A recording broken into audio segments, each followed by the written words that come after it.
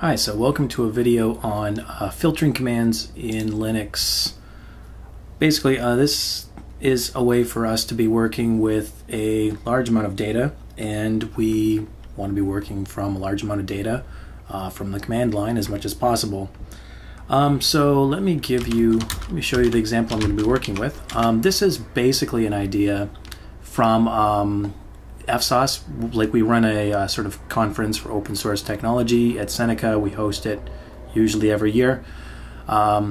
This might be an example of what you might get from a registration form or the output from a web form that we have that's for registration, right? So we've got names, we've got roles that they're going to be taking. We might have some volunteers, we might have some attendees, some speakers, whatever. You've got the amount of money that they've spent maybe over here, so attendees might be spending $50 to get in. Volunteers get in for free. And then past that we have maybe dietary requirements. We might have some vegetarians, vegans, and t-shirt sizes. Let's assume that everyone's getting a t-shirt. Okay? So what I'm going to try to do is run through a bunch of scenarios where we are taking this output and working with it, like maybe massaging it a little bit, trying to answer questions based on what we see here. Okay, so like so maybe, for example, the first thing that we want to know is how many people have registered, or how many registrations that we have.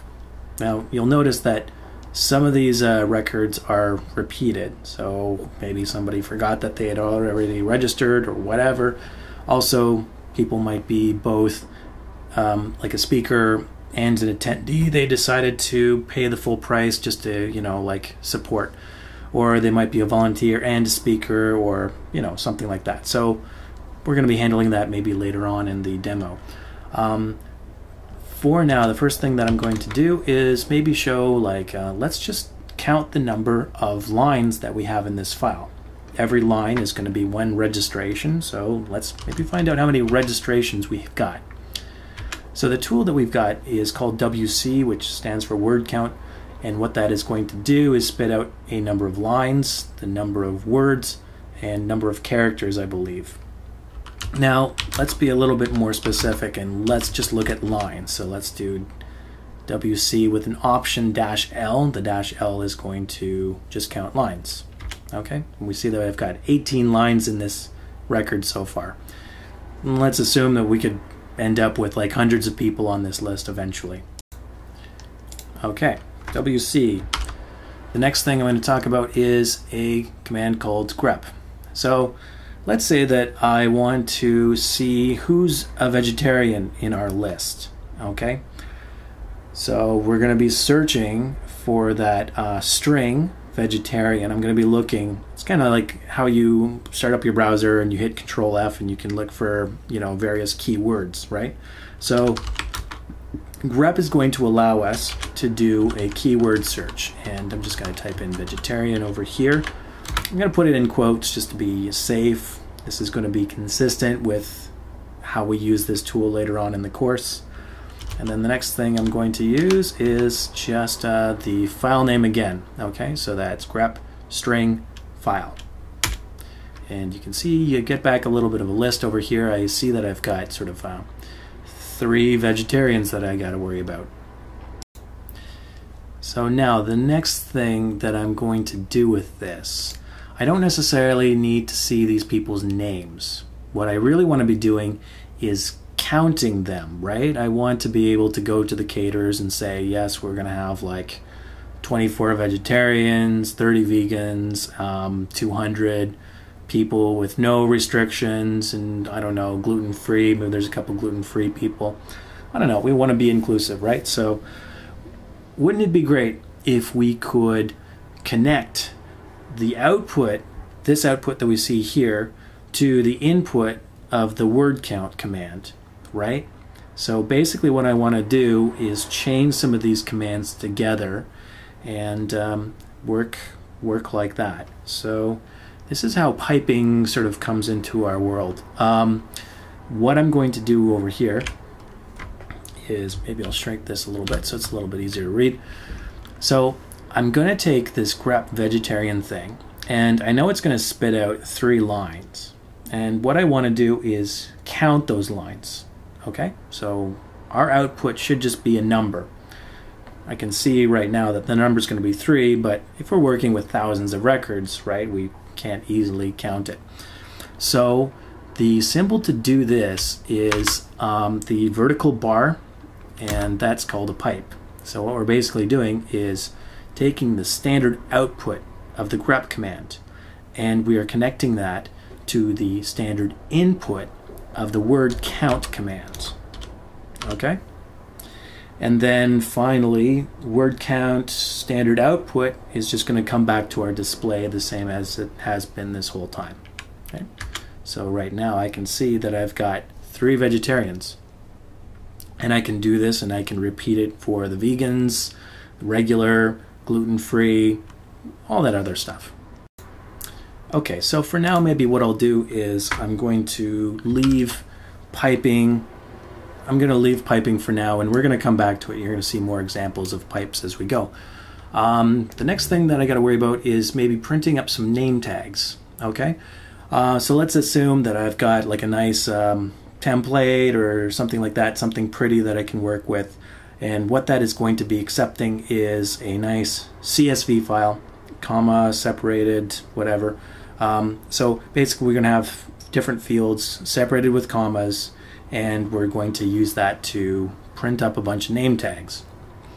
Okay, on our name tags, names are important. It might also be nice to have the role to know if somebody's a speaker or not, so you can go up and like compliment them on their great workshop or whatever. But we don't necessarily want the t-shirt size on that, because people might be sensitive about, like, you know, their t-shirt size or something like that. But it's really not necessary to have that there. So let me introduce to you the cut command. And what cut is going to do is we can specify fields that we want printed.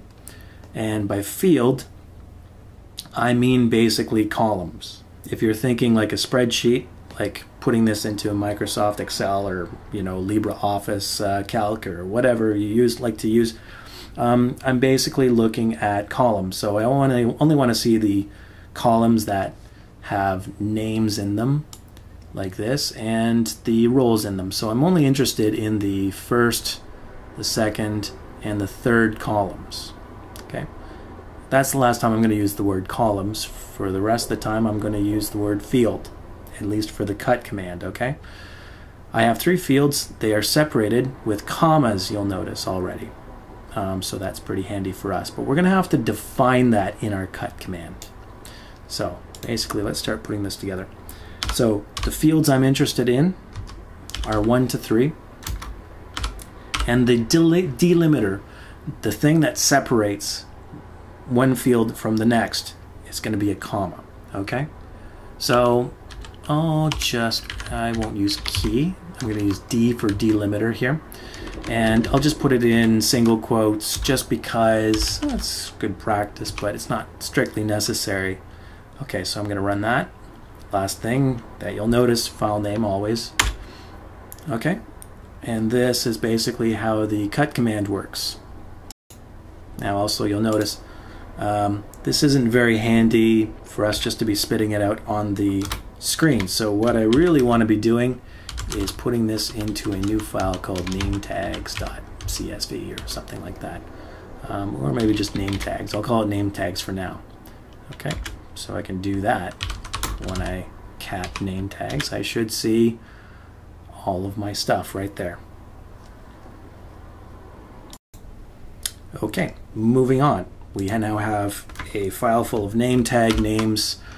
That's all done, but I've noticed that my stuff over here, my names are not in any order whatsoever. It's maybe just the chronological order. I was the first one to fill out the web form, and then Vincent came in and he decided that he wanted to speak on a certain topic or something like that, and maybe this is, who knows. Anyway, let's use this to start talking about sort. Sorts. That's basically it. The default behavior for sort is that you give it the file that you want sorted. It's going to take each of these lines, it's going to sort it by default alphabetically from the beginning of the line to the end of the line. So you can see that this has now created an alphabetical list of people. Now I can take this and let me show you one thing that I can use with cat. So cat will accept options as well. And if I do cat-n fsauce example, you can see what it does is the -n is going to add line numbers. When I just run this by itself, just cat-n fsauce example, I'm getting the unordered output of this, but I'm adding line numbers to it. Wouldn't it be handy to take this list, sort it alphabetically, and then give it numbers? So then I can use these numbers to maybe, I don't know, like use it as a primary key for a database or email list or something, you know. It's just maybe a better way to look at stuff. So instead of using cat like this, what I'm maybe going to do is use my sort example. The output, the sorted output of my data, I am going to pipe into cat. And so now cat is not looking at the fsauce file. Cat is taking the output of my sort command, and it's going to add line numbers to that. And then we're just going to output it to our screen. Okay? Here's another pipe example. And so you can see that this has worked out pretty well. I can also see that there are a lot of repetitions, right? Like Hernandez Mark, I don't know what happened there, but like maybe he forgot that he had already registered. Who knows? So we're going to have to come and clean this up later on. Okay. So sort has a lot more options. We don't have to go necessarily by like alphabetical order. We can do different things. We can do a number sort. We can go like, you know, lowest value to highest value. And we can also define what field we're working with. So there's that word again, field.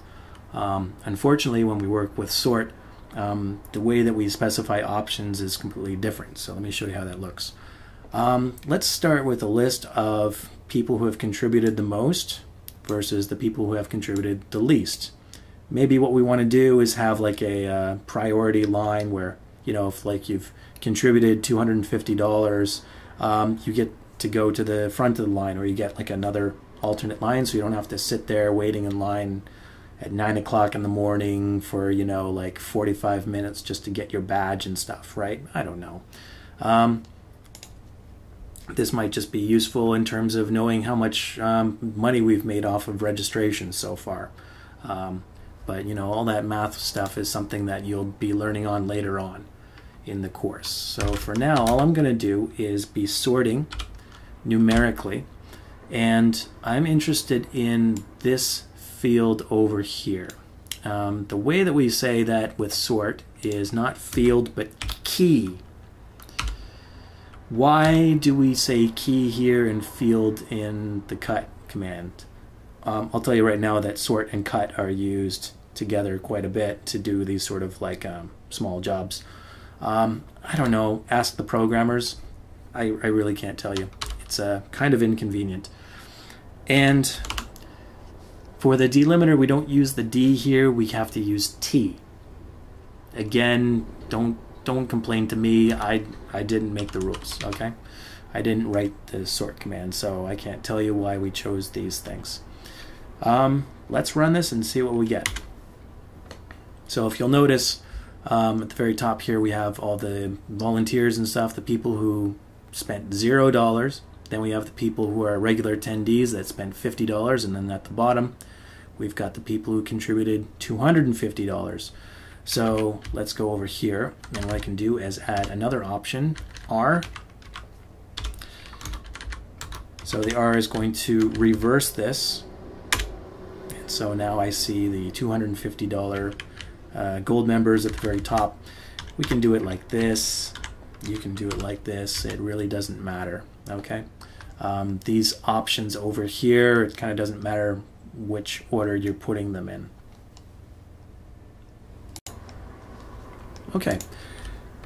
And one more interesting use of the sort command that you might discover if you go reading through the man pages. We can actually use this to sort randomly. So let's assume that on the very last night we might have some sort of raffle. And what we could do is, print everyone's name and put it in a big barrel and then, rotate the barrel and then pull something out. But let's assume that we don't want to do that because maybe we want to save paper. I don't know. So sort dash uppercase R fsauce example is going to return to us a random order for all of these names. You can see that the first result each time is a little bit different. So each time I run this, I shuffle things around and then I get a new list order. We don't need to get the entire list. All we need to get is maybe one name. So what I can do is take this. I'm going to pipe the output of this, and I'm going to say that I'm only interested in the first result, the first line printed. Hopefully that helps you recall the head command, which we've used for different things. So I'm going to use head -1. The -1 specifies that I'm only interested in one line. And when I run this, I get back Mark Hernandez. Congratulations, Mark. Come up and receive your prize. Okay, so we've gone through a bunch of different examples showing you cut and sort and word count and things like that.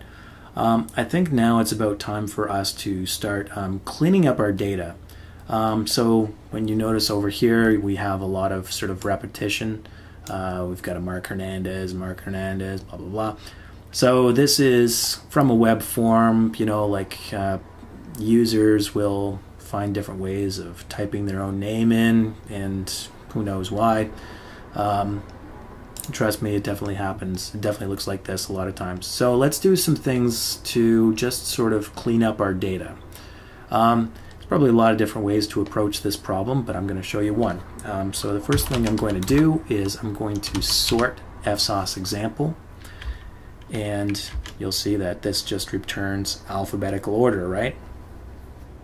And you can see here's the situation where Mark put his name twice with exactly the same data each time. So the next thing I'm going to do is take this and I'm going to pipe it into uniq. And what this will do is if you have two lines consecutively that are exactly the same, it's going to remove the second line. Okay, so we're only looking at unique results. Let me clear the screen and do that again so you can see. So the first run through of this tool is not very successful. We did get rid of the second Mark Hernandez line over here, but we still have Amy Patel and stuff like this, right? Vincent DeBoer.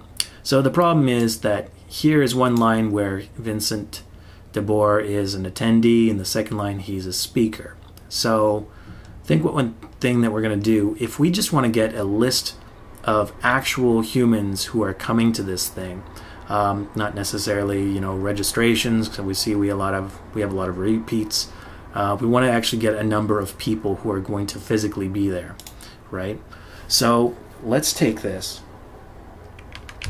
and I'm going to take out most of the information here, and I'm just going to look at names. So it's going to be first name, last name. Let's assume that there's nobody here attending who has exactly the same name. So this should work for us, at least in this example here. So I am interested again in the first and second fields only. The delimiter is a comma. And after I do this, I'm going to send it into uniq. Let's take a look at that without uniq first. We'll show that to you now. So looking much better. Now let's take this, and I'm going to add uniq to the end of the chain here. And you can see that we have been a little bit successful in getting out repeats, except not really. The second problem that we have is these capitalizations, right? So we were able to get rid of the 2 Hernandez marks over here. Now we have to deal with case, okay? There's a couple ways that you can do this, but I want to introduce to you the tr command. So the way the tr command works is basically we can convert things into other things, and this is one way of doing it. So this is what we're starting with. This is what we want to replace, and this is what we want to replace it with. You can see that it's smart enough to figure out that, like, if I've got a lowercase a, that I want to replace it with the uppercase a. If you give something that's malformed here, it will complain. Like something like that won't work. Okay. Now, if I try to use this tool just like this, FSOS example, just like this, TR doesn't accept it. So we're not able to use TR the same way that we use cut and sort with, like, you know, starting with a file name. So there's a couple ways around that.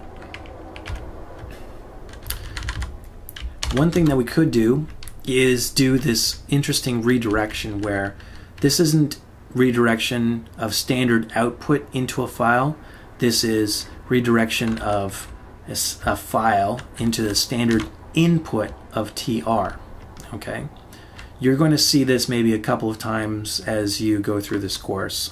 It's not as commonly used as the other redirections that you've seen before, so I wouldn't worry about it. But as you can see, this is how the tr command works. Like, everything that was lowercase is now uppercase. And, you know, here's an example. If I take out the 0 over here, if I do something malformed, it's going to complain. So it probably won't try to get you in any kind of mess. Here's the other way that we can work with this. I can use cat FSOS example and then pipe this into the tr command just like this. Okay. So once again, tr is accepting data into its standard input and then working with that, and the output is going to our display just like this. So let's use this with our FSOS example. So what I'm going to do, let me clear this. Just for this, what I'm going to do is convert everything into uppercase letters just so it's consistent. Okay. So let me do tr A to Z and A to Z. Okay. And maybe before I move any farther, we'll just take a look at what that looks like. Okay. Okay, and looks like I've forgotten something. So tr to Z to A to Z. I'm not sure why. Oh, there we go. I just forgot to enter. Okay, so now I've got everything in capitals. The small differences in capitalization have now disappeared. And now what I can do is pipe this into uniq as well. And finally, we're getting back a list of names. And these are the individuals coming to our conference, hopefully. And if I run this, then you can see that I've got fewer people who are actually showing up versus registrants. Like, this was 18 and now we're down to 14. Okay. So this is a very, very quick sort of whirlwind tour into some of the filter commands that we use in Linux. Why would we ever want to do this? Why can't we just put this into Excel and work with it? Well, when we're working with command line tools like this, you can basically automate things, okay? So instead of opening up your spreadsheet, typing in equals count something something, you know, with a range and doing this each time and opening it up, we can do this in different contexts. I can take each of these little chains of things, I can put those into scripts, and I can have them run every time that some change has happened on the files that are in question. So I can automate it, I can run it on a schedule, I can run it remotely, I can like SSH into a different machine and just like run stuff and get the results back very, very quickly. So it has a lot of advantages, which I think you'll begin to perceive as you are using these tools and getting more comfortable with them. Okay, as always, go to Matrix and you will be able to download the example data that I've used, or create your own, or whatever you feel like. But I recommend practicing and getting comfortable with this before the midterm.